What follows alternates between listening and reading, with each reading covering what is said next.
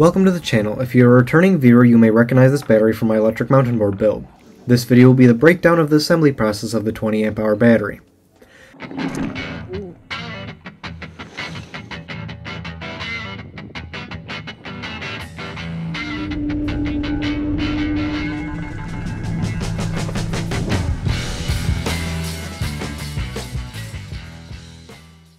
To begin, I was simply looking for the best format that would allow me to fit the most amount of cells within the waterproof battery box. So I started with just taping the cells in different orientations until I was satisfied. This led to the final result being a 12S 9P 20 amp hour pack. From there I moved on to gluing the cells to hold them together while welding and to reduce movement in the finished product.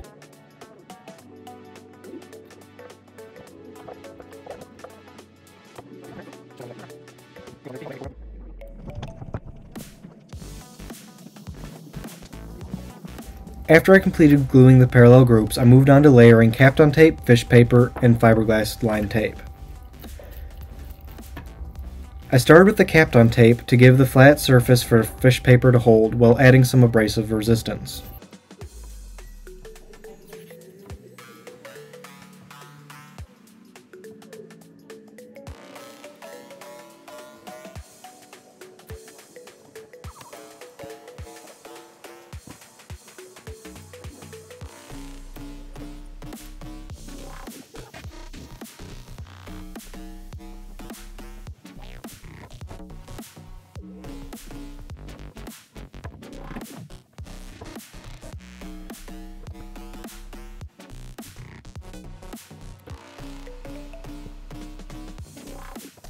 From there I apply the fish paper, but in this build I didn't have any fish paper with adhesive on the back, so I also used 3M tape, which turned out to be more convenient in the end.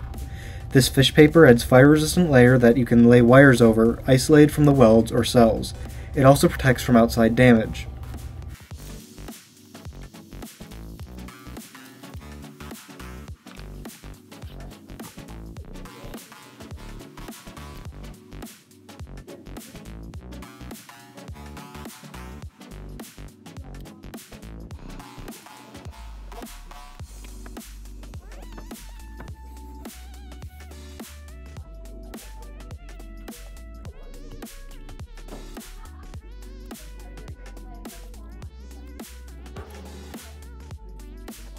Yep. No. All being cut.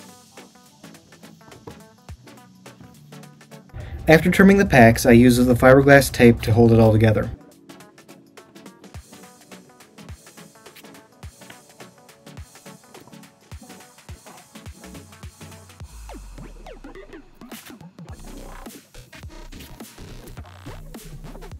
You can see I did 2 groups of 5S packs in an alternating pattern to make the welding more efficient.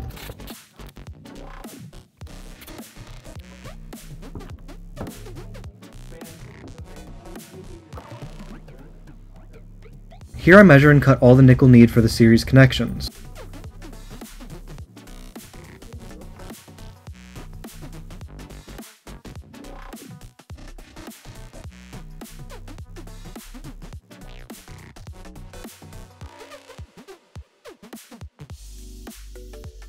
I started by welding all series connections, followed by parallel groups.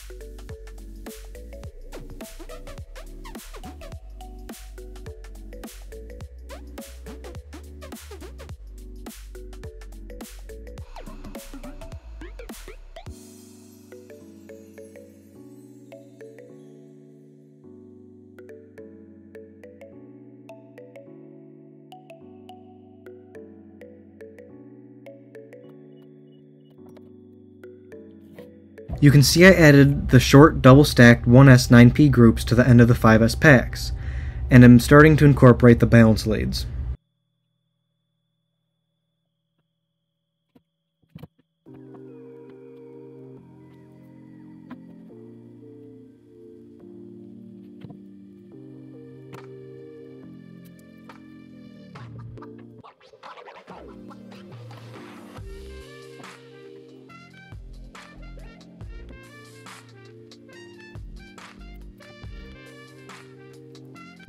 Now I am layering fish paper over the welded sides to cover the bare metal leads, allowing the two 6S packs to be mounted side by side safely.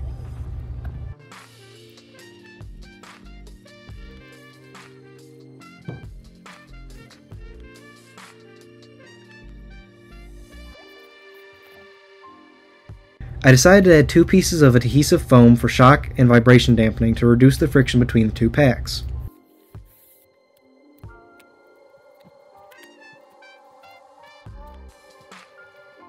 This is where I welded a strip of nickel for the series connections between the 2 6S packs, giving a flat spot to solder copper wire to carry the main supply of power, since the nickel is only rated for 14 to 20 amps maximum, and this pack will be delivering close to quadruple that at some times.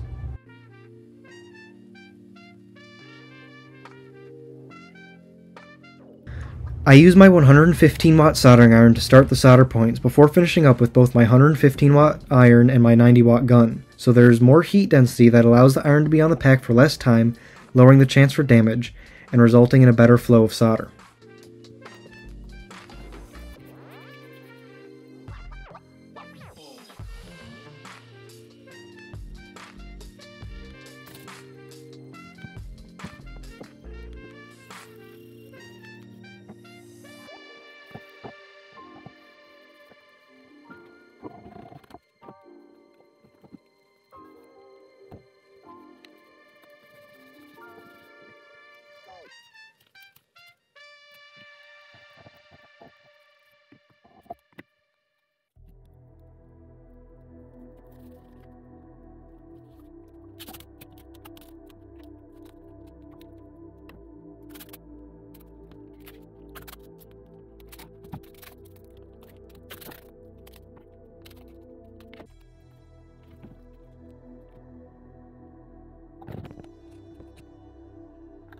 Here I'm attaching the balance leads to the balance plugs for charging later.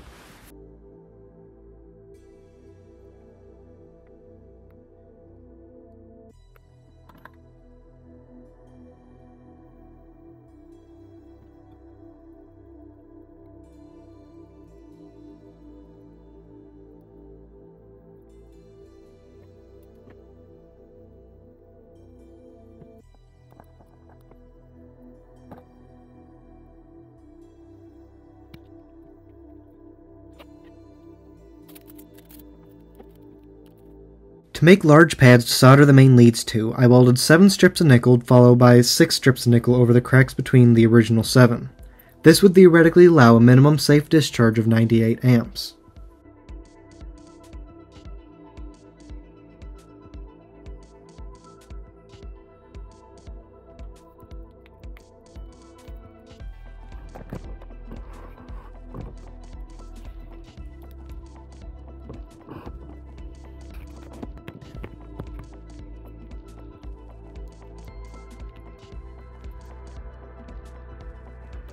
I then folded and tinned the front side to solder the main leads on, and repeated for the other side, again covering with fish paper.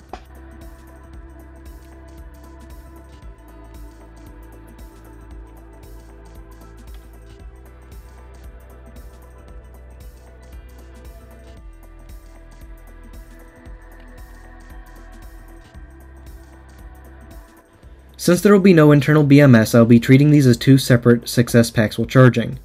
Therefore, I added 2 XT60 connectors to either side along with 2 6S balance leads.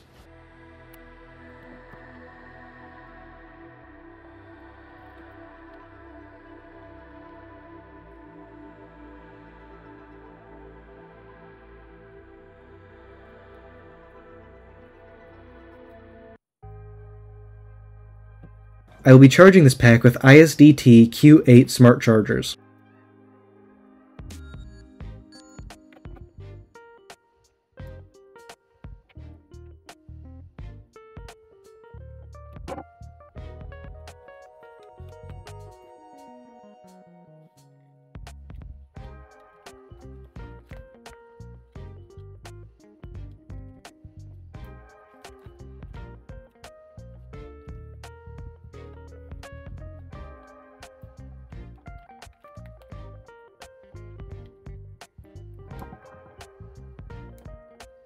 To add protection and aesthetics, I added braided nylon tubing to both the balance leads and the main leads.